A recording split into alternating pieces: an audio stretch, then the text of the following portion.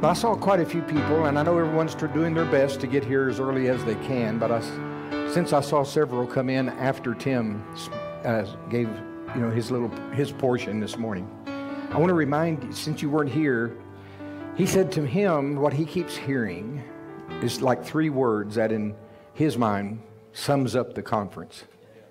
And it's not being spoken by Jesus is not speaking as the Lion of the tribe of Judah. He's not really speaking as the Lamb here, but he's speaking as a husband to his bride. And he says, Tim says, what I keep hearing are 3 words. I want you. I want you. We are the bride. He is madly in love with you. I mean, madly, desperately in love with you. And he wants you. Someone shared a word with me. This is one. They want to remain anonymous. But just listen to this. That's the Lord speaking. It says, beloved, I see the emptiness and the discontentment in your heart. You thought that serving me and doing ministry in my name would satisfy the longing in your heart. But you have been disappointed and frustrated. Your desire to know me is so great that you feel your heart will burst. And you've wondered if there's something wrong with you because you don't get excited about church activities and programs like others around you. Your strong desire to know me brings great joy to my heart. Be encouraged, beloved, for I am the one who has placed that desire within you, and I am drawing you unto myself. You see, no amount of activity, no amount of successful ministry will fulfill that desire within you. Only knowing me intimately will satisfy the longing and the desire of your heart. I'm not coming back for servants. I'm coming back for a bride.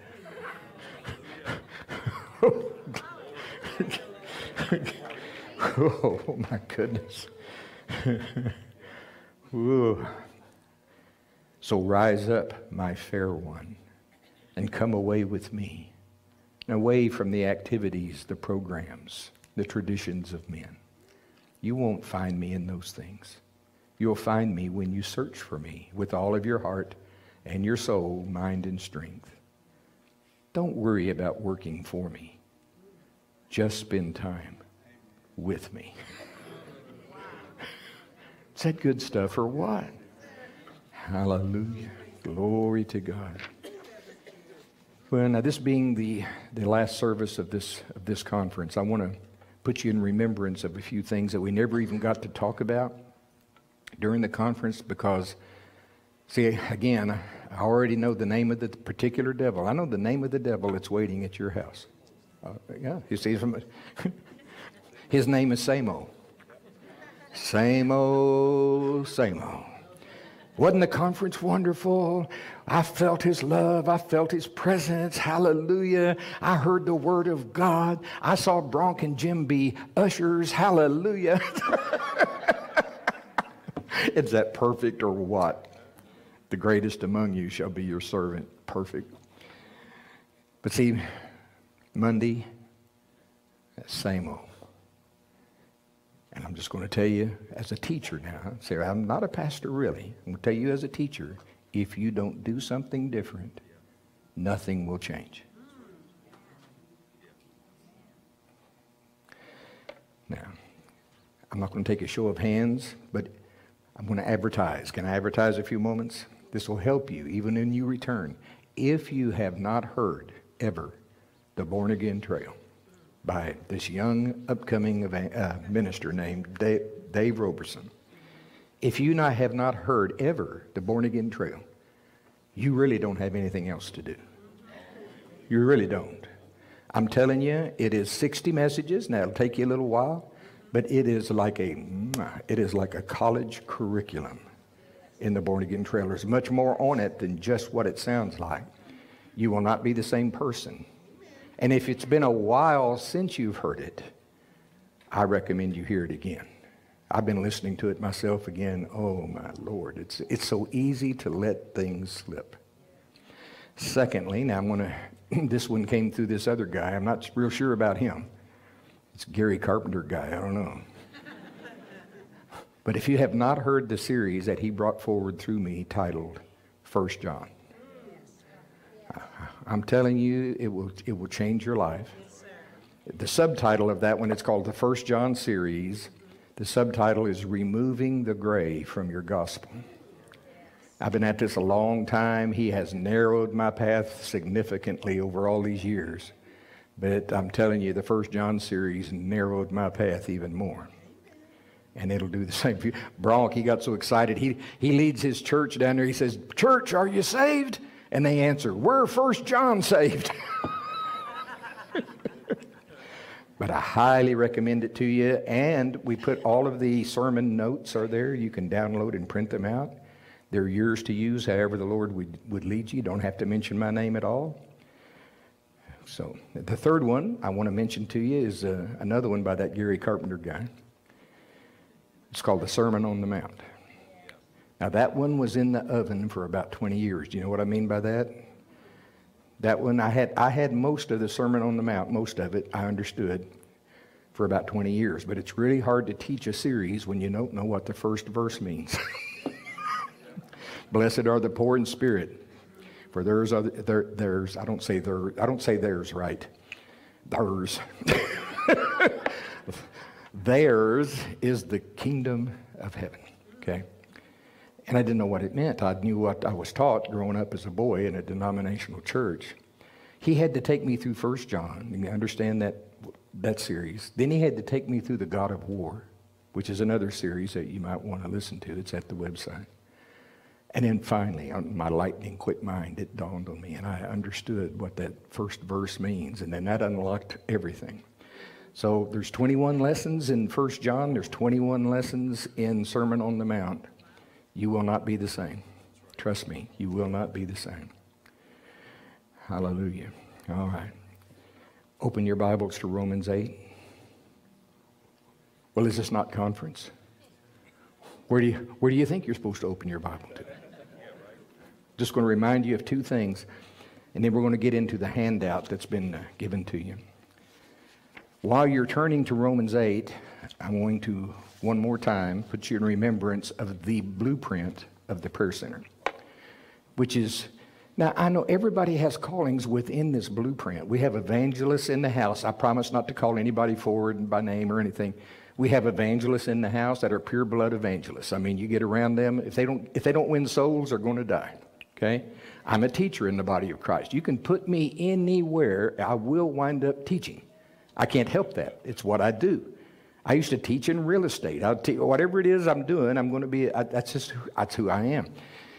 I have no idea what your calling is, okay? I don't know. It's not even my job, really. It's the Holy Spirit's job to let you know what it is, train you up for what it is, and put you where you belong to do what it is. You got that? Okay?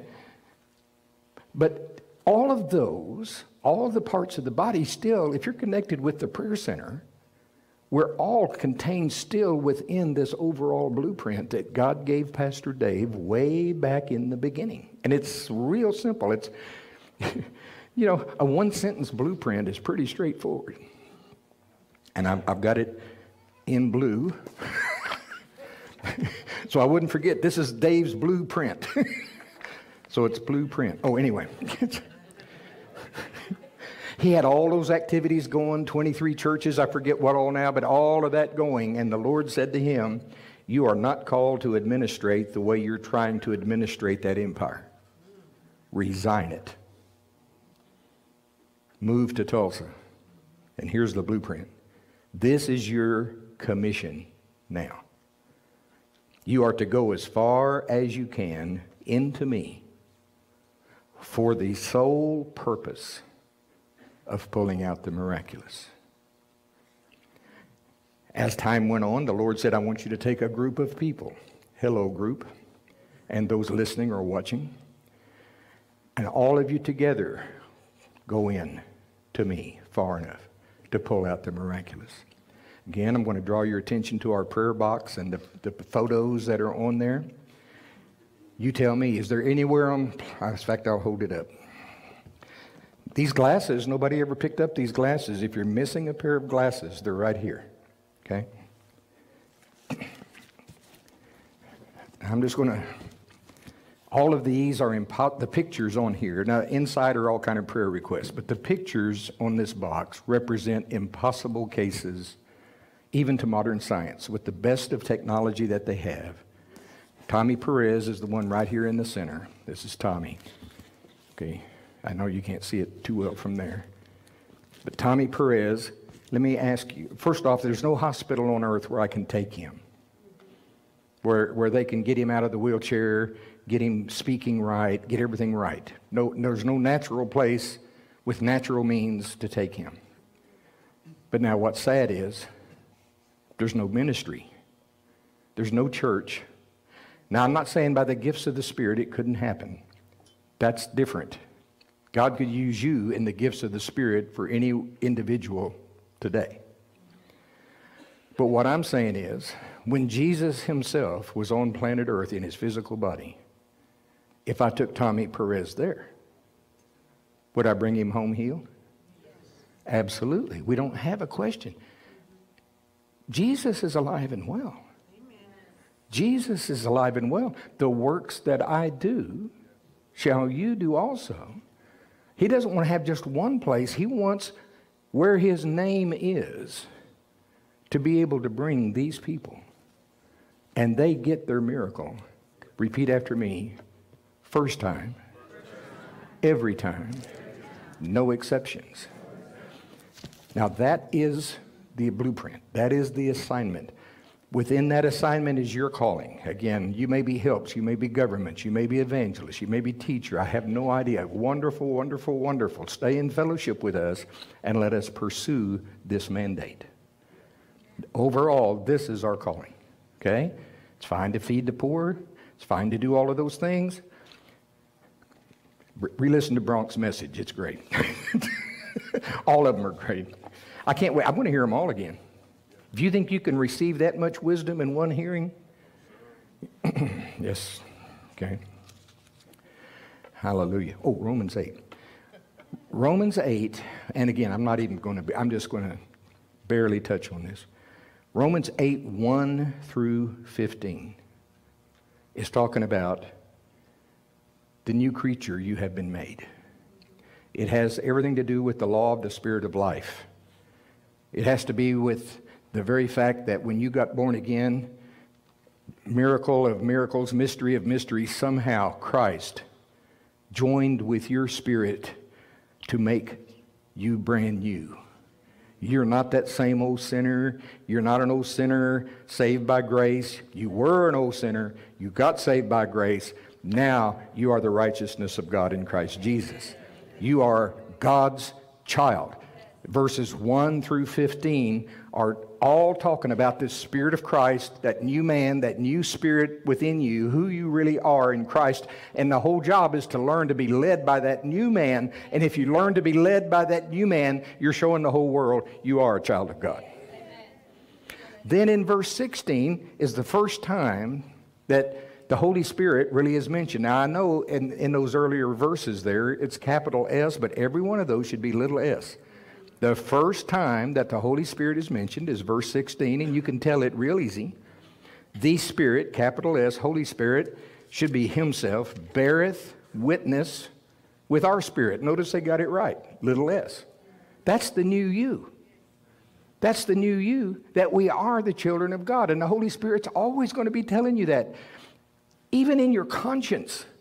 You know, you've got a conscience, but if you're about to override that thing, the Holy Ghost is going to come in, because we're going to get to it here in a minute. He also, what does that mean? Also, that means in addition to something else.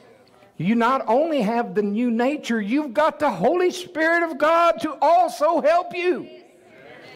And He'll remind you, you're getting ready to watch that thing that your conscience is already telling you not to watch that thing. And you're about to watch that thing.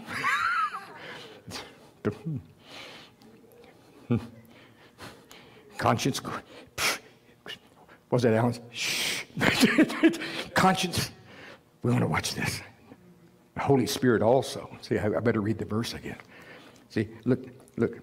Verse 26. Got to jump on that. Likewise, the Spirit, Holy Spirit, also. Boy, if you underline, also, in addition to your new nature, He also helps with our infirmities. Then He starts going off into prayer, though, see? Now, He'll help you at that moment. He really will. He'll remind you you're a child of God. Let me back up just a little. Verse 16, for the Spirit itself bears witness with our spirit that we are the children of God. You're about to watch that thing. He says, it's not who you are.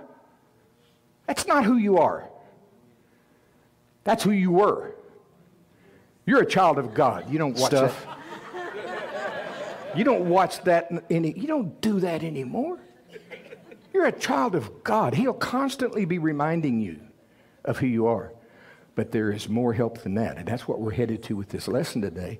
Because down here in verse 26, he says, likewise, the Spirit also helpeth our infirmities. It's not that He just reminds you, look, for we know not what we should pray for as we ought. But the Spirit, capital S, makes intercession for us with groanings which cannot be uttered. Now that's really talking about intercession, but it's also because why can't they be uttered? He just told you you don't know what to pray as you ought. How would I have known in the very early days, oh Lord, let me preach 6 years in a row in Korea? How would I know to pray something like that? I wouldn't know to pray that. You know, Lord, let me, I probably have prayed. I want to be a good pastor someday. But praying in the Spirit, I found out I'm not a pastor. People call me pastor. Doesn't make me one. You can call me a Chevy. Doesn't make me a car. I am what I am. Papa, I am what I am, and that's all what I am anyway. I'm a teacher. Now, I can substitute. I can step in. I can help with anything, but I know I'm never going to pastor a church somewhere. It's not my calling. Okay? But he also, see, this praying, he's literally talking about praying in the Spirit here. It's good to pray in English. I love the book, Prayers That Avail Much. Isn't that a great book? Because they've taken Scripture, mostly out of the Amplified Bible, I think, and they've just made prayers. And man, I love that. When I need to pray for my president, when I need to pray for my children, when I need to pray for my wife, when I need to pray for finances, man, I not only got that book, I've got the leather-bound 50th anniversary edition. I mean, you know, yeah, it's great. I mean, it's really good, you know. But even there's a limit, because I can't find my calling. I could read that book, I could memorize it, and I still wouldn't know what He wants to be doing next year. But, you know, there's somebody who knows. See, he said, I'm not going to leave you comfortless. Really, the better word is orphan. O-R-P-H-A-N-O-S in the Greek. I'm not going to leave you as orphan. God, I remember those first 12 years that Sue and I loved. We got radically saved. I mean, we really did. Not perfect at all, but we got radically saved. The stuff that used to motivate us did not motivate us anymore. Not interested in going to the bars. Our lives were not about money anymore. I like money like you like. I like nice things. But what I'm saying is we got radically saved. Okay? But for the first 12 years, now we were filled with the Spirit. As Alan would say, we could shaka, shaka, shaka right along with you. But we didn't know there was any real reason to do it on purpose, that anything was really happening until we met Pastor Dave. So we had 12 years of just anything that would come along. Well, yeah, we'll do that. You know, I've done everything from mowing lawns to teaching in prisons to everything in the world, you know. But we also ran into a lot of destruction going that way. Traps that the enemy laid that we didn't know was traps. So we met Dave. Dave started saying, it's good to be a faith man. It's good to have the Word in you. It's good. I'm not moved by what I see. I'm only moved by the Word. That's all good. He said, don't lose any of that. He says, but what you need to do is couple with that the leadership of the Spirit. He says, Gary, if the path you're on is not the one God has for you, and the door's all slammed shut, you don't know if that's the devil or God. You know, God's doing everything like wrong way, not my path. This is not what I called you to do. And you're trying to open every door, and God's got them shut. Time out. I've heard this so much in my life. If it's really God, every door will open. No, if it's really God, the first sound you're going to hear is the devil slamming every door shut on that path. But once you find the leadership of the Spirit, now's the time that you engage all of that faith teaching that you know, because you're going to kick them down in Jesus' name. Go right through every one of them. It doesn't matter the obstacles the devil throws up, see? So thank God for Pastor Dave. The Spirit also helps us with our infirmities. Now, verse 27, before I get into the teaching. And he that searches the hearts knows what is the mind of the Spirit, and that's the Holy Spirit. Oh, my goodness. Every hour you give him, you don't even know what to pray. You have no idea what your calling is. Yeah, maybe you do know, and you did, but you don't know what he wants you doing next year. But he'll make intercession for you according to the will of God. He knows the plan, and he'll pray the plan. Now, you can get the handout out. Does anyone not have a handout that was given out today? Fred, Daisy needs one. Here, so okay, we just look around. Hope we have enough. Hallelujah. Boy, that was the shortest lesson out of Romans 8 I ever taught. But I'm teaching to people that's been taught, and I know that. So we're trying to build on the foundation, not replace the foundation. Amen? I know you guys, for the most part, have this foundation already in you. Now, this handout, what this is, Tim put it together. And Tim has a software that enables him to go back through all of the prophecies that have ever come through the prayer center. And by topic, he can pull out certain things. This one,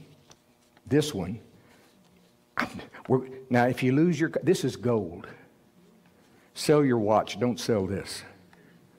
Give away your car, don't give away this. Now, we're going to have it in a PDF format with this lesson at the website. So if you do lose your copy, you can download and print another one, okay? What this is, these are excerpts from the prophecies over the years. Most of these are through Dave. The first one is through me right before the conference. We're going to read some of these. These are the benefits. These are not nearly all, but these are the benefits that comes to a person who will pray, and I mean seriously pray, in other tongues. When you start getting weary and you want to, how do I say it? You start slacking off in your prayer time, it would be really, do you really want to give this up? Do you want to? Because I'll just tell you plain, I'm a teacher. If you pray, you'll get those benefits. If you don't, you won't. I got a few agreement. But that is the truth. Oh, I can pray in English and get everything you can praying in tongues. That's a lie. Go ahead now. That's just a flat lie. Because you don't even know what to pray. Who do you think you are? Who do you think you are? You calling yourself, are you? You're setting your own path. Most ministers do. The denomination I grew up in, when you finish your 4-year Bible college curriculum, you got to decide where you're going. And if you haven't been trained how to hear the God, you're going to pick that yourself. Sorry, I mean, truth is truth. Well, anyway. Be nice. Okay. So we're just going to start going through here. Feel free to write on. This is yours. Make this yours. Underline. My copy. I've got red underlines. I'm going to have before this is over. It's going to be the ugliest thing you ever saw, but it'll be so good because notes and scriptures and verses. And we're going to spend some time right here on this today because I want you to understand. Yes, sir. Get him. Okay. Now let's just talk plain. Can we just talk? Again, I won't pick on Tommy because I love Tommy, and Lynn Perez, his mother, loves me so much.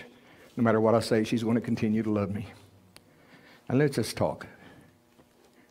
If Jesus was to walk through the wall right there, I believe if he walked through the wall and put his hand on this picture, Tommy Perez in New York would be healed. Isn't that right? Speak the word only. Let's just talk for a minute. How are we going? But yet, Sue, Aaron, the pastor that was there, the parents, and I don't know how many others over the years have prayed for Tommy. And so far, nobody can get him out of the chair. I will pay your way. I mean it with all my heart. I will pay your way, pay your room and board. All expenses paid, I'll fly you right there. If you're such a hot rod, you can get it. And I hope you are. Amen. And don't get me wrong, I hope you are, but so far, if you can get him out of the chair, I'll pay all expenses. Gladly do it. But if you can't get him out of the chair, you got to pay me back. Now, never yet has anyone taken me up on that offer. Okay? God's will, now listen to me, God's will is that any one of us pray in the name of Jesus for Tommy Perez and he gets out of the chair. Amen. I have a vision in me of Tommy walking in here, standing upright, come in here on his own 2 feet, pick up this microphone and tell what great things the Lord has done for him. That is God's will. Now, what is between that and where we are? What is between us? See, that's what Dave would call the limitations imposed on us by the flesh. Dave, that's the wording that he would use. There's something between where we are and that happening. And this ministry is all about eliminating whatever that is. Well, it's the flesh. I'm going to read you, before we get into what praying in tongues does for you, I want to read this one that another one that Tim sent me. This is a prophecy, I believe, through Dave from 1995. And it's called Stand in the Furnace of Purging. Isn't that an image? There's the furnace. You know, there's a verse that said, our God is a consuming fire. Who will walk into the fire to be purged? See? So let me read you this. Few eyes in the hour in which you live are able to see things as they really are. For they are clouded by deception and the wiles of the adversary as he works his plans and purposes through the religious systems of the day. For few there be who are yielded unto my spirit, who pray much in the Holy Ghost. And because of this, the enemy has taken undue place. These things must no longer be. For those who will take a step toward me, I will not only manifest my mind, but I will manifest my emotion through them. I hear so many of the messages. Remember the kite that went up so high it disappeared? Then Alan comes and he says, but there's other strings attached to that kite. For I am not only a God of mercy, I am a God of wrath. I am a consuming fire. And I desire to purge out of my people those things that stand between me and the full operation and reception of my glory. But few there be that can stand in the furnace of purging to the completion of death to the flesh.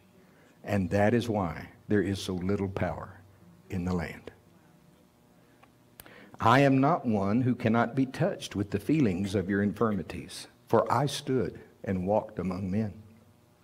I sit at the right hand of the Father, ever living to make intercession for men.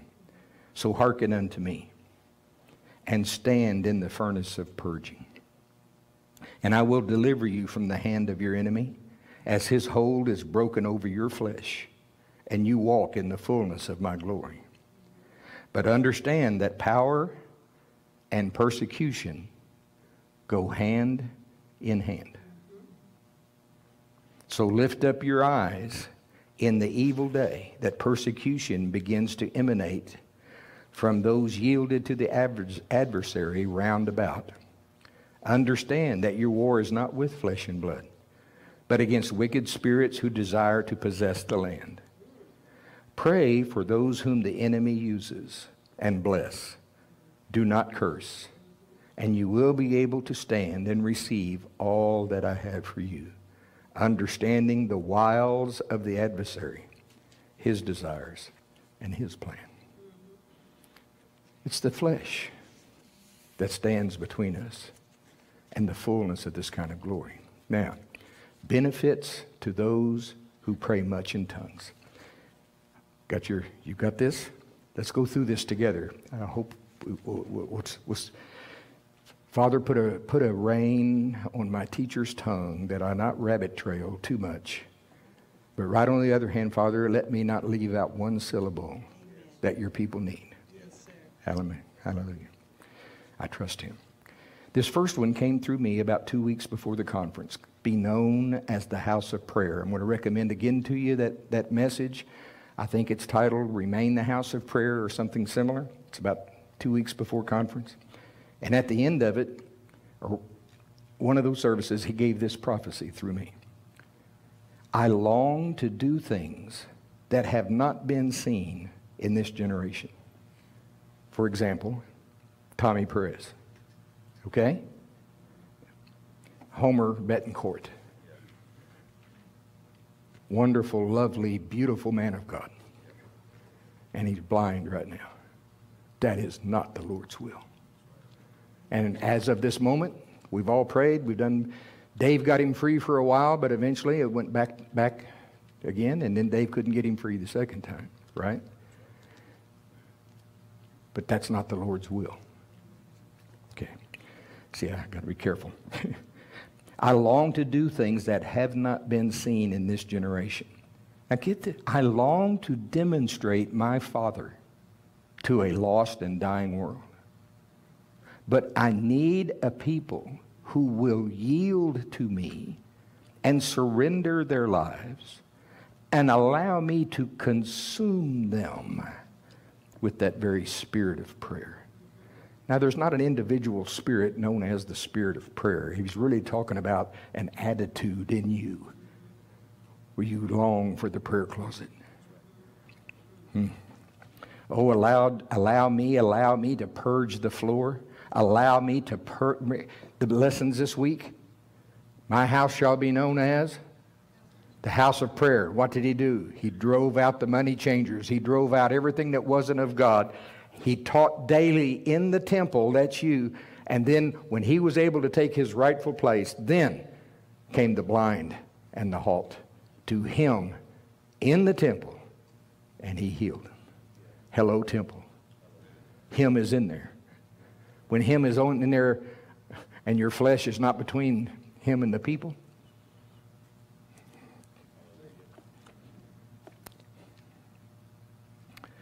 allow me to purge the floor. Allow me to purge the temple of everything that must go.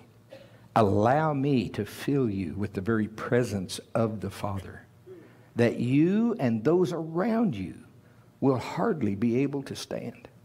Yield to me, says the Lord, and be known once more as the house of prayer. If we accomplish nothing else in this conference, when you get back to confront same old, see, I'm not the same as when I left. This house has become a house of prayer. Then this conference was well worth it. Okay. The second one is the endurance prophecy. It came through Pastor David. It's the one that's framed and out in the foyer of the church. I'm going to read it again. This came at that same meeting where I read to you the notes. This prophecy came in that same meeting, the first meeting of the prayer center. Great peace is my desire for you, that you may fellowship with me in love, that I can filter through and through your life. I desire to take you from where you are to a place with me, a place that you have known about way down in your spirit, that from the foundation of the world I have prepared for you. So as I lead you from place to place, I desire to flow through you with my grace. And if you will edify and edify and edify yourself. Now, what is he talking about right there, church? Praying in tongues. You will see before this is through, I will, boy, this is what I underlined, I will purge you from everything that is causing you to fail. Now, who wants that benefit? Can I see a show of hands? If you pray in tongues, you'll have that. If you don't, you won't have it. You'll be coming to conferences 10 years from now knowing why you're still a saint.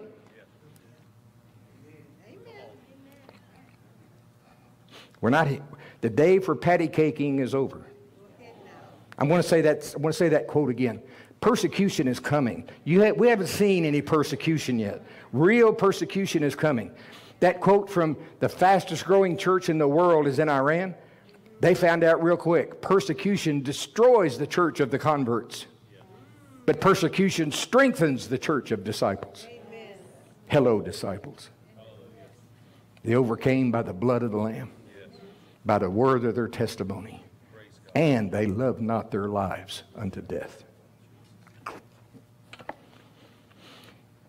I will purge you from everything that is causing you to fail. You will not only taste the victory that circumstances, that change can bring, but you will taste the victory of the resounding peace inside of you that will dominate everything, inner circumference around you. People's going to want that. They'll ask you for it too. How do you have that? Anyway, second one, or third one down. I quiet the mind. When I move through you with edification by my tongue, says the Spirit of grace, I quiet the mind and clear the channel that I may have first place. Why? So I can teach you the things that I would have you to know. Why? So you will not walk in the flesh, but in my spirit you will learn to flow. Now, if you pray in tongues, you're going to have that. And I don't mean Shandai 5 minutes a day behind the windshield. We're talking disciples. Those rabbit trails. See, every one of them I want to preach. But it's more important that we hit the highlights here. Now get this one. Every one of these to me is just a treasure. I want these. I want these benefits. Faith that comes from me. Many would not do the things of the leadership of my spirit pertaining to those areas of love and sacrifice had not their hearts been prepared by my compassion. So many will fall short. But for those who will give themselves continually to the edification, he's talking about prayer, to the building up of themselves in their most holy faith, are those who will also keep themselves in that love. Hear what the Spirit would say. For when I said, build yourself up on your most holy faith, it is that faith that comes from me. Your most holy faith will not be the faith people attempt to employ to serve their own exaltations, their own personal ambitions, and their own greed. For the faith that I develop from that line forward concerning my love is the most holy kind, and it is developed through edification and will not respond to those things that are asked amiss. I want that. I want that.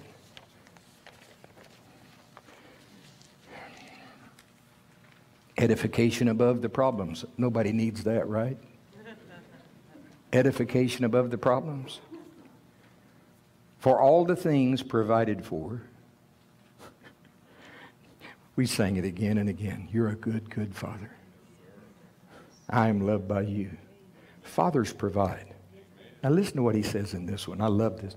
For all the things being provided for, did I not even provide for your edification?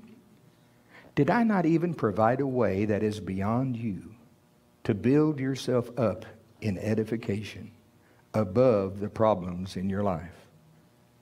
What provision is there that I have not established, nor have I provided? Come, come, come, get to know me, for you will find that I am meek and lowly, and you will find rest for your souls. The next one, when you pray my mind supernaturally. This is the one that first grabbed me when I was reading this. Because this, if I had time, we'd go through that lesson again out of Matthew, where I take 5 different meetings that Jesus did. I just stay in Matthew so we know we're not duplicating the same meeting more than once. Just 5 different meetings. You could get them out of Mark, Luke also, where they brought multitudes to him. I mean multitudes. Don't be thinking a group this size. 4,000, 5,000, maybe 10,000.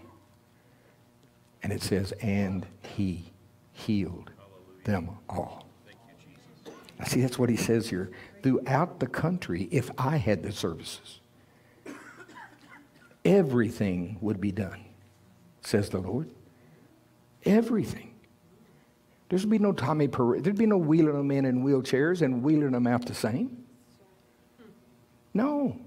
Everything would be done. For many times in edification, when people let me pray, do you hear this? It's really up to you whether he gets to pray through you or not. When people let me pray. Almighty God has put himself in a position where it's up to you whether you let him pray. What kind of Father do we have? He's the ultimate servant. It was God that had Pastor Bronk and Jim passing out the papers. Just a picture of real servants. See? Your Father is the real servant. He's the real servant. And he's the greatest of all. Okay. I got to read it again. Throughout the country, if I had the services, everything would be done, says the Lord. Everything. For many times in edification, when people let me pray my mind in places of authority, I can herd people towards the answers. As you know, don't stop, for you are loosing more fronts than you know when you pray my mind supernaturally, says the Lord. Next, in this process of mortification, hear what the Spirit would say.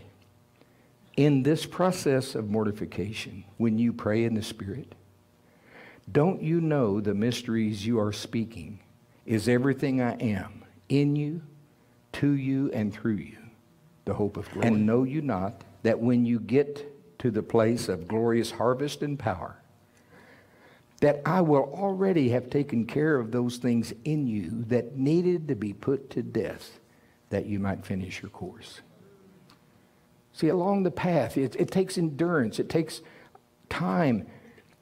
But as you do it, he mortifies the handles, is what he's talking about again, the things that the enemy would use. Mr. Good-looking, Miss Good-looking, love of money, the need for exaltation of man, plain old pride. He purges those things. So by the time that harvest, what he's talking about, when the miracles are flowing through you, he's already taken care of the handles that the enemy would have used to destroy you. Who wants that? Who wants that? I don't want the power just to be destroyed and bring another disgrace on the kingdom of God.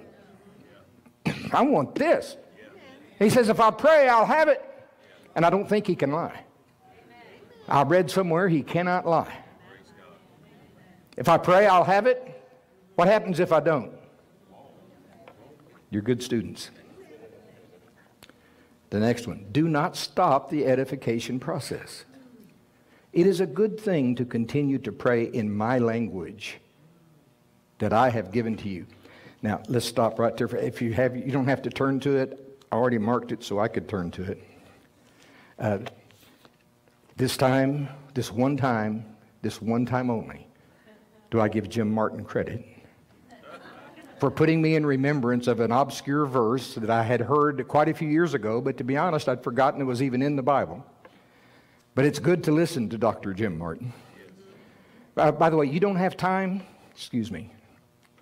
I hear every message. I don't miss any services here. I hear every message here. Even if I'm out of town, I still hear them. And I hear every message. Now, I don't think they really do, but in the spirit, I have a chair. I'm a card-carrying member of the Family Prayer Center of Immokalee, Florida. And I am a card-carrying member of Grace Christian Church in Beaver Creek, Ohio. I have a chair. Not really, but I do. In fact, I've said, Bronk, they're not sitting in my chair, are they? I don't miss any services. I don't miss any. But I know you're too busy. Well, when do you listen to them? Normally, I'm hearing those guys on the treadmill at the gym. Oh, you're not going to the gym either? Okay, just go ahead. That's enough. Okay, I'll stop. I'm not, he's still mortifying, okay? There's still mortification happening. Yes. Oh, this time and this time only. See, look where he says, it's a good thing to continue to pray in my language that I have given to you. I recently heard a message of Jim Martin, and he was reminding us of the Tower of Babel. And they were building this tower, and God says, you know, they're all of one mind and they're all of one language, they're one speech, and nothing that they have conceived in them is going to be withheld. They're going to be able to do this. So what did God do? He came down and he confounded their languages. All of a sudden, they can't speak to each other anymore. They're all speaking these different languages, and it stopped what they were doing, and they were scattered. But see, in these last days, God is building another tower. He's building the kingdom of God. He's gathering a group of people. Now, I'll read this to you. It's Zephaniah, chapter 3, verse 9. Got it from Dr. Jim Martin.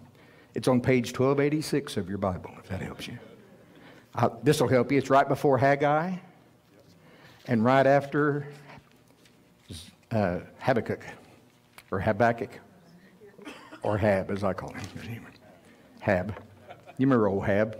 He's close to Zeke over here. Anyway. But it's Zephaniah 3:9. For then will I turn to the people a pure language, that they may all call upon the name of the Lord to serve him with one consent. God confounded the languages at the Tower of Babel to stop what man was going to do. But in these last days, he has given us a pure language that none of us can mess up, because we're not even the ones originating the language. It's him giving us a pure language by his Spirit, creating that language on the inside of you. Why? To not only build each one of us individually, but to hook us together the way the body's supposed to be hooked together, so that we can get this job done and harvest this earth, and we'll start the new heaven and the new earth eventually. It's a pure language. You can't mess it up. How many want that?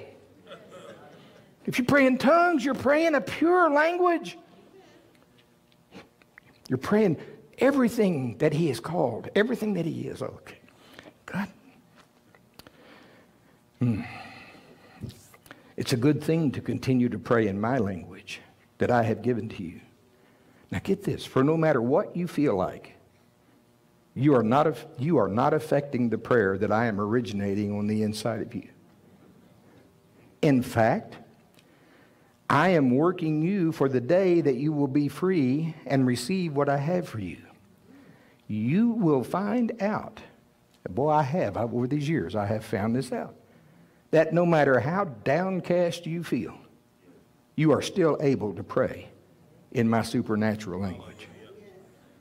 Boy, I've been under assault where my emotions, I told them one time, I try to be honest, try and be pretty transparent, most of the time.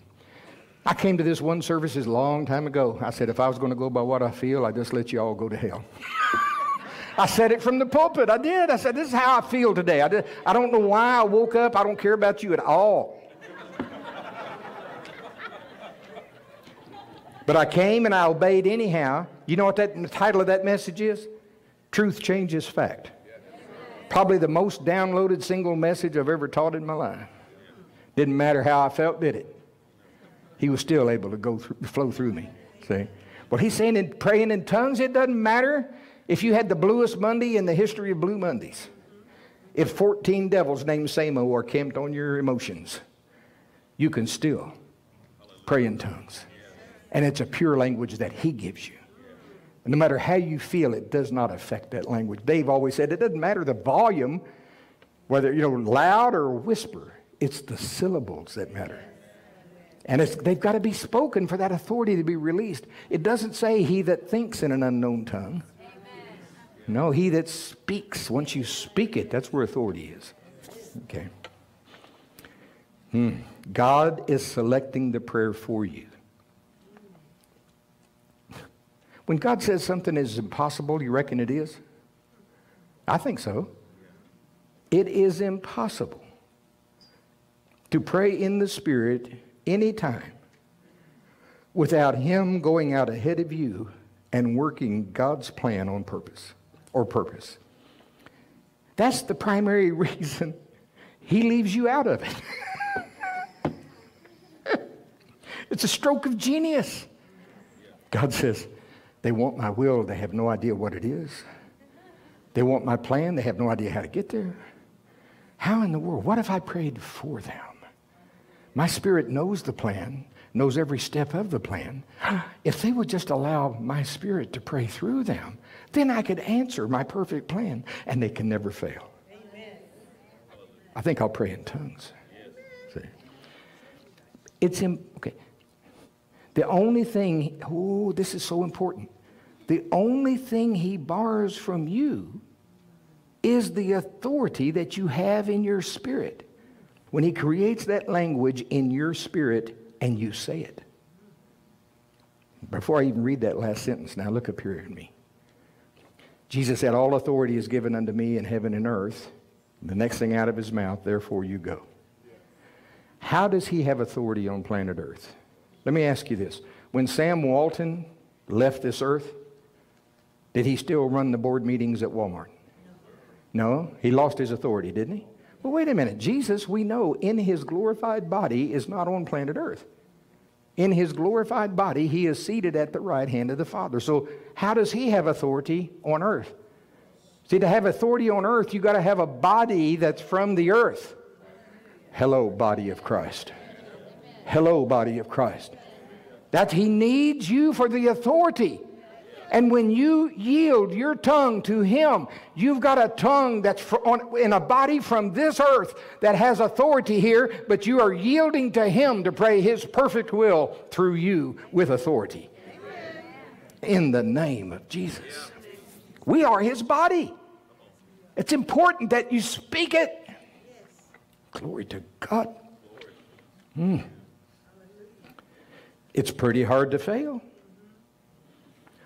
When God is the one who is selecting the prayer for you according to His will and according to your call and purpose on this planet. Dave would say, you're the little piece of turkey in between.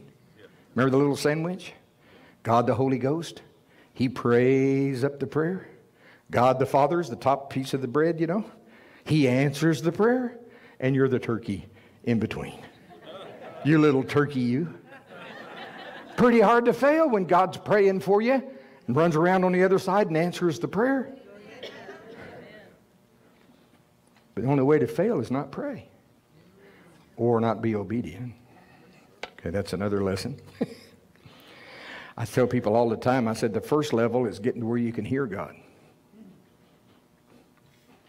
The harder level is getting to where you hear Him and obey Him. Sometimes that takes more mortification.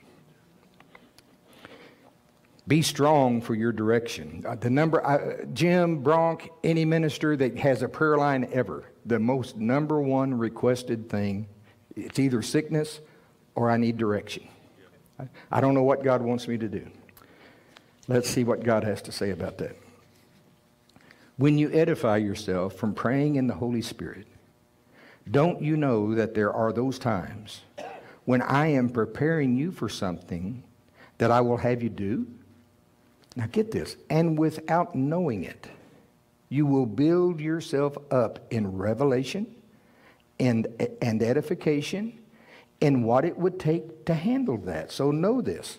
When you are praying in tongues, you are working my plan in your life. So be strong and let me and my mind come in and order your edification prayers, because you will see if you won't stop, the truth will keep getting stronger and stronger until your path becomes very clear to you. So be strong. Be strong for your direction. Now let me amplify just a little bit from Pastor Dave. You don't always hear a voice. You can. I've heard him many times like that. Thou shalt this. He didn't say thou, really. You shall this, you shall that. Remember when Dave would say, God's plan for your life, His direction, His ministry will grow in you like a tree. You remember that? You may not ever hear move to Dayton. You may not ever hear start a Bible school with your spiritual ear. You may not actually hear, but if you keep praying, it's going to keep growing in you. I want you to start a Bible study. What? Well, first, before that, I want you to get your doctorate. He didn't know why. Didn't have any clue why. I don't want to go back to school. I want you to get your doctorate. Well, I don't want to do that. I'm just going to pray instead. I want you to get your doctorate. Didn't know what, but finally he couldn't resist. He knew. I'll tell you what, it gets to the place where it'll get so strong in you that not to do it is sin. Yeah. To him that knoweth and doeth it not, it'll be. And so all right, go get my doctorate. He didn't know at that time God was going to have him start a Bible school, an online Bible college that needs that doctorate as part of the authentication or accreditation or whatever it is process. He needed that credential of having a doctorate for what God called him to do. He didn't know all that in the beginning. When we know not what to pray for, as we ought, the Spirit Himself makes intercession for us with groanings that can't be uttered. And if you'll keep it up and keep it up, even if you never hear with your ear, even your spiritual ear, do this or do that, I think you will. But even if you don't, His direction will grow in you. It'll be like a tree. And you say, I got to do this. I got to do it. It's what He wants from me. I know it is. Well, how do you know? I don't know how I know. I just know. It grew in you like a tree. How many wants that? If you pray in tongues, you'll have it. And if you don't, you won't. And you won't be able to blame God or your pastor. Or your wife either. Or your husband. Told you I'm a teacher. How many want to delight God? I like to delight Him. How about this next one? He delights when things come to pass. Who do you think is going to be the most happy? Us or Him the day that Tommy gets out of the chair? Him. Him, and he's been waiting a long time. And I just, every one of these is the same. I just have a real relationship with the Perez family. He delights in edifying you. You know, your flesh gets so tired praying in tongues. And the devil is really good at what he does, telling you it's not working. This isn't accomplishing anything. You'd be better off watching a John Wayne movie. You'd be better off doing this. Go feed the poor. Do anything but pray. You know, the devil's relentless at telling you it's not working. But God says He delights in edifying you, encouraging you, and He delights when something that He has encouraged you in and given to you, that you begin to lift it up and walk in it. That's what I underlined. And walk in it. That it comes to pass. These things delight Him. These things delight Him. This is why He enjoys the time you spend in worship and the times you spend praying in your prayer language. The flesh gets so tired of praying, and God so enjoys it. Your spirit actually enjoys it. The kind of praying that makes the difference. Who wants a different kind? When I pray, I want it to make a difference. See? You cannot pray my mysteries. You cannot pray my mysteries out without them affecting what is happening. Now get this, on both an international and local level. For the more that you pray, don't you know it is your authority, but it is my mind. And you are releasing me to move in the kind of praying that makes the difference. Whew. The edification is about you, that I can build you up above anything that you can move when I move and talk when I talk. So be strong and continue on the path that you are on, for you are scheduled to see mighty things that you will be delighted over, says the Lord. Whew. I'm about to convince myself to pray in tongues.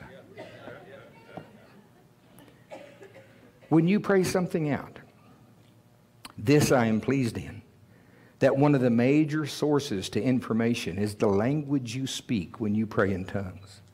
And when you pray something out, then you receive it and you will see it will be in your direction. Now get this, in the power you walk in, and even the teaching and preaching gifts you will possess. You will see all of these things will manifest, and you will see mighty things happen before I return. Boy, I want that. Don't you want that? Serious about prayer. Every time my church, during their dispensation, would get serious on me and serious about prayer and fasting, the love, my love, and it should be they that walk in it, would spring up time after time, because this is who and what I am, says the Lord. They will not travel down the path I have laid for them supernaturally without running into my love and me wanting to bring them forward into the fullness of it. For in that, meaning in that love, there is no fear. And in that, meaning that love, you will never fail. I'll never forget one of the meetings up at Jim Martin's church. Pastor Dave was there. And when he got through, he went back to rest just a little bit in Jim's office while we did some things at the ministry. And he says when he got back there, he says for about 1 or 2 minutes, wasn't very long, he said all of a sudden it's like I stepped over into the love of God. I stepped into this room. He said it was all I could take. I couldn't, it's like a glory that he couldn't stay in. But he said I got just a taste of it. What that true love of God is. See, and that's what he's talking about here. There was a prophecy that came forward quite a few years ago, and I don't have it with me, but I remember the image. The prophecy went something like this. Many, many devils are camped, guarding that door of love. Because at all costs, here's a banner like in hell. At all costs, none may enter there. To really walk in the love of God. That's where the power really is. We know that. He says every time my church, in whatever dispensation they were in, anytime they would get serious about prayer and fasting, they're going to enter into His love, more of it. I'm all about that. Let's enter into that love. I want to be one of those that opens that door and kicks every devil away from it. And we'll bring a horde of people through that. Hallelujah. Setting yourself a direction. When you worship and pray in the Spirit, you are setting yourself a direction. For you cannot worship and pray in the Spirit without setting yourself in a direction. It just can't happen. For when you do these things, you welcome me to come, and to come in my strength and set your direction. I take great pleasure in answering your prayers and giving you the things that I have to give you. Oh, I want him to have great pleasure all the time. I love the title of this one, Pray in the Spirit, a Supernatural Thing. This is the supernatural language that God has given us in these last days. Because He is building a tower. He's building the kingdom of God. I'm holding fast to Smith Wigglesworth's 1939 prophecy. He was right about every phase that was coming that we've already talked about this week. He hit it first 3 out of 3 out of the park, hit them perfect. I believe if that's the case, He's hit this fourth one also. This greatest revival that the world has ever seen. I believe the gifts are going to flow from it's going to be Joel's army this time, not so much pulpit driven as it is believers driven. And I believe, he said, it'll be a wave of the gifts. I believe every gift of the Spirit is going to flow through the body. Hallelujah. Hospitals will be emptied. I believe that. Do you have any...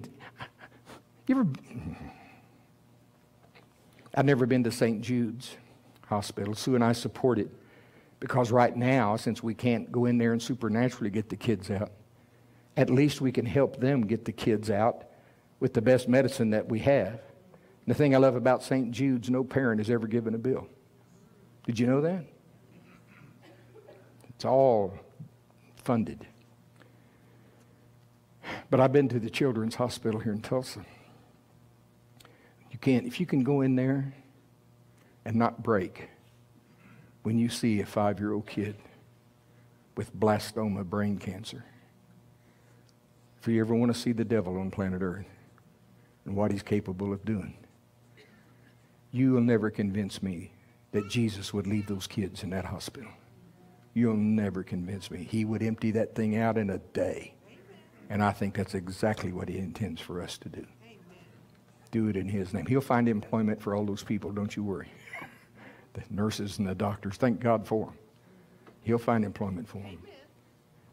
Jesus will not leave them in there. Okay. Where in the world? Oh, pray in the Spirit, a supernatural thing. Pray much and know it is a supernatural move of God that you are releasing every time you pray in the Spirit. For I bring the prayer according to my mind, and I have the power to bring the prayers to pass. Who else can do that? Who else knows what to pray about and in what order? Who else knows how to bring prayers to pass like this? Who else knows how to move on this heart and that heart and reach into an individual's life and heal, deliver, and restore, and bring wisdom and answers and much more? Not only do I use your prayers, but I also know how to tap one here and tap one there to join their prayers to yours so that I can move according to my mind. Pray much in the Spirit. Please remember this. It is a supernatural thing. You want to operate in the supernatural, do you? Pray in the Spirit. You can't do it without God. It's God every time. It is my will and my power being released through you. One thing He needs, our authority. I believe this one's Dave. I really don't think we know how much it means to him right now where we have come as a body, where we have come as individuals, how delighted he is in that, because he has authority on this earth through us. He's talking about our bodies. And things are changing, and they are changing quickly, though we can't see it. And the faith that we are believing for him, for what he is going to do, there is still one thing that he needs, and it is our authority. The one thing he needs is us to not stay on this path of growth and edification and spending time with him. Edification, praying his will into your life. He loves you so much that he even steps in with his own language So it can be your authority to get things done that we don't even know need to be done. But through praying in tongues, he says, I've got your authority. Now I can put the direction and the truth in it. It makes it hard to fail. When he created a language for you that you can use while you are mopping, driving, flying, have your mind on something else, yet he is using your authority and praying his will into your life. And then he calls it edification. My goodness. See, I know windshield prayer works. That's all I had in the very beginning of this message. Sue and I came. I was already a wordaholic. I had a lot of word in me. I had a lot of teaching in me. But I didn't have any direction of the Spirit. I had a lot of wrong doctrine in me. Thank you. From TV preachers. Thank you very much. And others. Anyway, so the only thing that really changed, I listened to Dave for about 6 months because I didn't trust preachers as far as I could throw them anymore. But I listened to Dave, and I'm one of the, I checked out every verse. I checked it out. And I didn't know about meditation and whole images as much then as I do now, but I knew enough to know did it fit the context or not. 6 months I checked out his message. And I told Sue one day, I said, I can't find anything wrong with this. I've checked it out. He's got chapter and verse for everything he's saying. And I made that decision. December of 1992. So I'm going to turn off the CB radio. I was stuck in the cab of that truck 40, 50, 60 hours, sometimes 70 hours a week anyway. I said, I'm just going to turn off the radio. Turn off anything in there. I said, I'm just going to make the cab of this truck my prayer closet. The only thing that changed, you can't drive and read your Bible. Those trucks I drove were industrial. They were loud. All I had was a Walkman that was too loud. I couldn't hear my Walkman. I tried. So it wasn't like I was hearing the word or messages in the truck.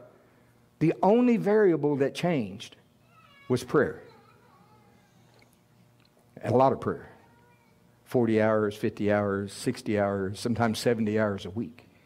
And I'll give my testimony again. When I started doing that, everything Dave said would start to happen began to happen. He started giving me little, I call them teaching visions, but little pictures to help me understand. He began tearing down false doctrine in me. He tore some of it down right down to the floor, and then he dug a basement. And then we started from there back up. But everything that Dave said would happen began to happen. My understanding.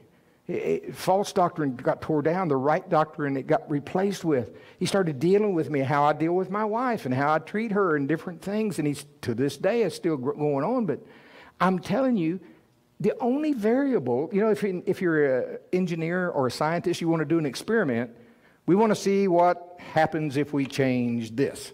Well, you only change one thing at a time. You don't change the temperature, and the light at the same time. You just change one. Let's see what happens.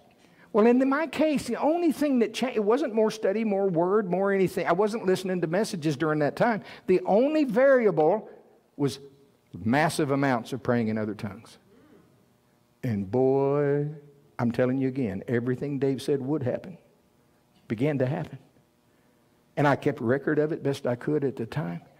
And after wasn't even quite 2 years, he called me full-time into the ministry. Isn't that something? Now, I didn't have time to waste. I was already in my late 40s at the time of that.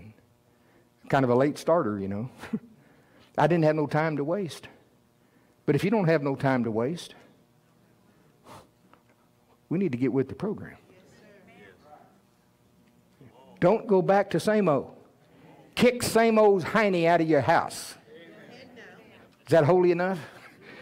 Kick same old hiney out of your house. Change, you rascal. Do it on purpose. I'm going to pray zama hours a week and then figure out how you're going to do it. Good intentions don't count for anything. I needed to lose weight. I think I'll join a gym. Then I put that off for about 2 years. Then I finally did join a gym. And I found out a horrible thing. Joining a gym doesn't cause you to lose weight. I found out I had to go and actually do stuff. Then I found out another horrible thing. I had to go more than once. I had to do it again and again and again and again, and change my diet and so forth. Praying in tongues, it's got to change, man. I want revival. I still believe this. I'm a true believer. I am hooked to this mandate that we will see in our lifetime. The blind see, the lame walk, the deaf hear. I want to watch legs grow out during the service. During the service now. Thank God. He said if I was running the service, everything would happen. I think it's time to let him run the service. Well, how are we going to do that? Nobody's smart enough to figure that out on our own. There is one that's been sent to help us. His name is the Holy Spirit. And he's available 24/7. I just see him like going with us everywhere. And I know he's in us. Don't write me no letters. But he just goes with Gary all day. Man, going to pray this hour? Going to let me pray through you this hour? No? Okay, you're too busy. Okay. You know, okay. Well, oh yeah, that TV program you like. I forgot. Okay.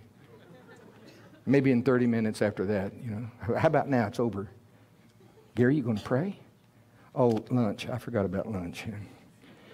Oh, with the lava cake this time? Okay. Aren't you glad I'm not picking on you? And revival tarries. And we go, where's God? And he's going, where's prayer? Where's prayer? I'm here. I'm here. I have every answer you'll ever want. I have all the power you're ever going to want. I'm here. Will you let me?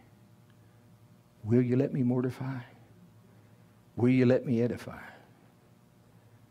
Am I preaching okay? Yes, sir. I feel like crying. I want to repent again.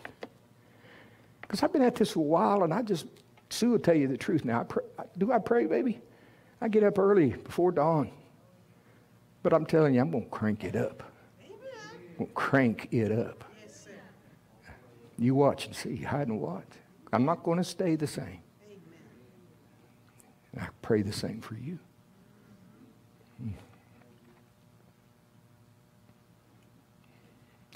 Are we to the last one? Did we make it that far? Yes. Pray his perfect will, our tongues for edification. Do you have any idea how important it is that you could have a language turned over to you? Here we go, Zephaniah 3:9 again. This language that he gave us. Perfect language. Pure language, he called it.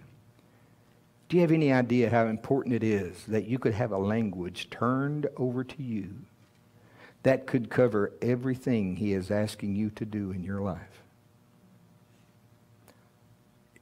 It is transferred to you, so it releases him to do it. To pray his perfect will for you in that tongues of edification. He said, for in this, I have created a way that you could edify yourself. When he said that, I saw you praying in the edification that came from God. That opens it up for him to move freely in your life, especially towards what he has for you to do in this lifetime. He that prays in an unknown tongue edifies himself. But why? It addresses anything. You being sick, your call, something you're supposed to do. What do you think happens? You start praying in tongues, and he is borrowing or using your authority to give the power over to you so that he can move in and you can go forward. That is edification. How many is going to pray just a little more in other tongues? I do want to remind you of one thing, because it may have been a while for some of you. Listen, when you start really doing this message, praying in tongues, fasting, doing everything that's the 4 pillars, we call them the 7 pillars here. which includes waiting on God. And anyway, we've taught all that before. Remember this, what happens. When you start doing this, it's like when you're going to purify gold. Don't be surprised if when you really get serious about doing this, that you start acting worse. How many know what I'm talking about here? Can I get a witness from people? Because what's happening, the dross is coming, just like if you heat gold, if there's any impurities in it, that's going to start coming to the surface. Don't forget that part. Say, oh my goodness, I was acting better before I started praying. That stuff's coming to the surface where even, we all saw it a long time ago in you. Yes, you're just now seeing it. We loved you anyway. But now you're seeing it. Don't forget that part, because the devil will tell you it's not working. No, it's working perfectly. Amen. It's working perfectly. Start fasting and yell at everybody. Kick the neighbor's dog. No, he's bringing that stuff to the surface. Then you can deal with it. But you'll permanently deal with it. And you won't have that anymore. Glory to God. So don't stop. Don't stop. You might sell your watch. Don't sell this. You might sell your car. Don't sell this. Make sure you keep. And if you do somehow lose it, go print you another one. It'll be at the website. Okay? Hallelujah. Yes, sir.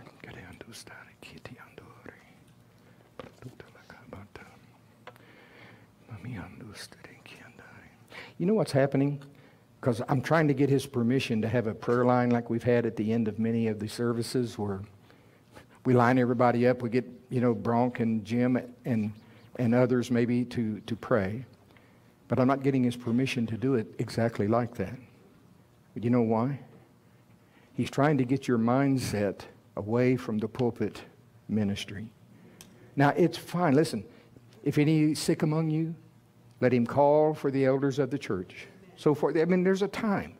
But in this season, he's not trying to build us up at all. He's trying to build you up. We are your servants, trying to hold you up to God and hold you up and say, you know who you are. You're a child of God. You're a child of light. Quit letting the devil tell you you're no good. You're a child of light. You got God on the inside of you, you house of God. Everywhere you go, we just need to strengthen that with that presence. Yes, sir. Yes, sir. Yes, sir. Yes, sir. 2 Chronicles somewhere. I know about where it is.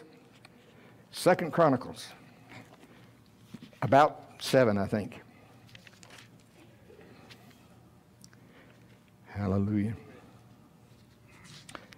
All right. Nope. We're going to back up a little more. Hang on. Yes. Yes, sir. Again, I got to thank Jim Martin. He read he's stealing my verses too, okay? I mean, I had a really good message that I didn't preach because he preached it. But I am going to mention one verse that he didn't include. I get one. 2 Chronicles chapter 5, okay? This is Solomon's temple. This is at the stage where they brought, everything was ready, and they brought the Ark of the Covenant for the first time into the Holy of Holies. What's that a type of? That's the new birth, is it not? Okay. Now, if we started at chapter 5, verse 2, we'd read all that. Just trust me, that's what's happened. They have brought the Ark of the Covenant and put it in the Holy of Holies. Starting in verse 11. Now, come on, feet, stay here, come on. And it came to pass, when the priests were come out of the holy place, for all the priests that were present were sanctified, it did not then wait by course. Also the Levites, which were the singers, all of them of Asaph, of Heman, of Jeduthun, with their sons and their brethren, being arrayed in white linen, having cymbals and psalteries and harps, stood at the east end of the altar, and with them, now notice, does this number have any significance to you?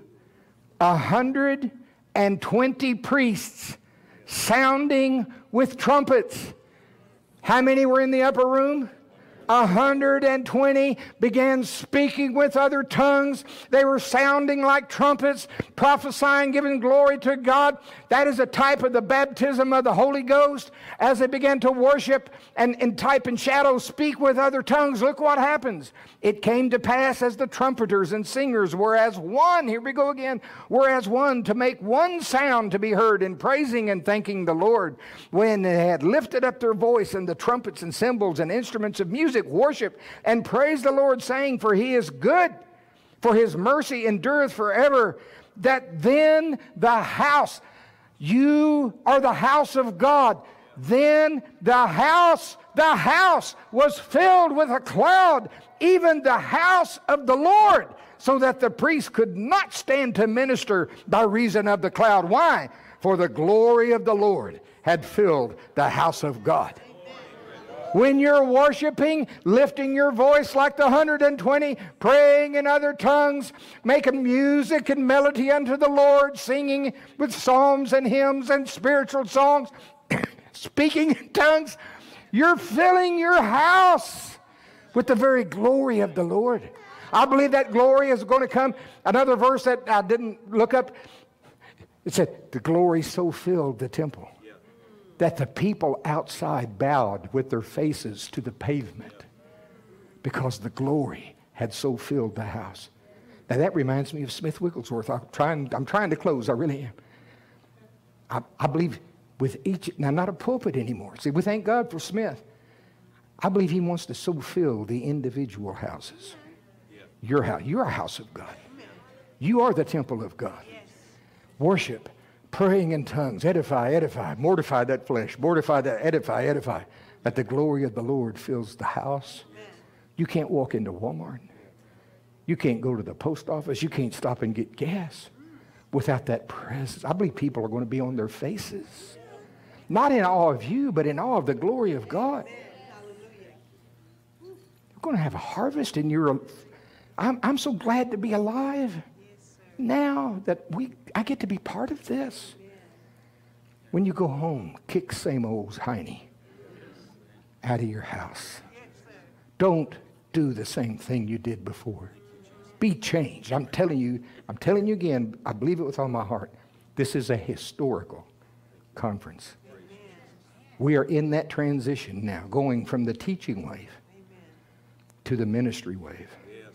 Joel's army, where his presence and his power is manifest through every soldier in the army. Soldier on. Soldier on.